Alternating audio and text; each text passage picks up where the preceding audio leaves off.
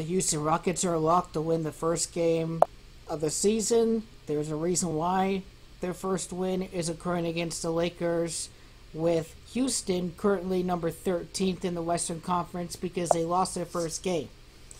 Well, as you know, it is LA that equals 13.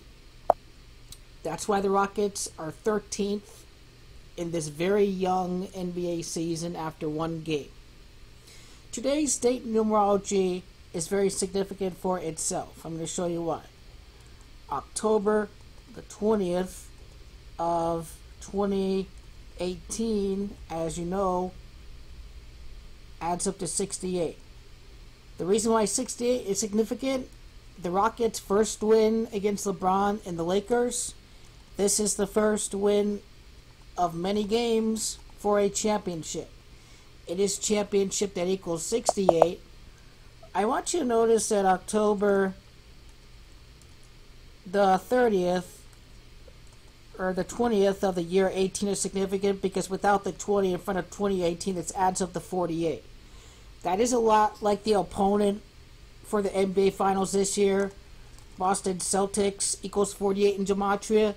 So date numerology of 48 and 68 is going to foreshadow what's going to happen for the NBA Finals. Houston Rockets are going to win the game tonight. The Lakers could end up starting 1-3. We can take a look right now.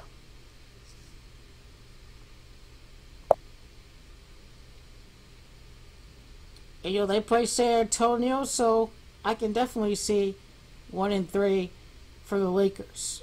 I'd probably go with 1-3. I'd go with the slow, sluggish start for the Lakers as the team is starting to gel and mesh together. Also, don't forget that Mike D'Antoni is going to turn 68 years old before the start of the NBA Finals. That's going to be significant because, once again, it is 68. That is the championship number. So that's partially why the Rockets are going to win their first game tonight on a date numerology of 68. That is not by coincidence, but by design. Let's see who he got drafted by. Okay, Kansas City, Omaha. I want you to notice here, drafted in 1973. Chris Paul played 73 games last year. This year is, let me think, the 73rd edition of the NBA Finals. This 73 lines a lot with the Houston Rockets. They're going to win tonight, and that's going to be the beginning of a championship run.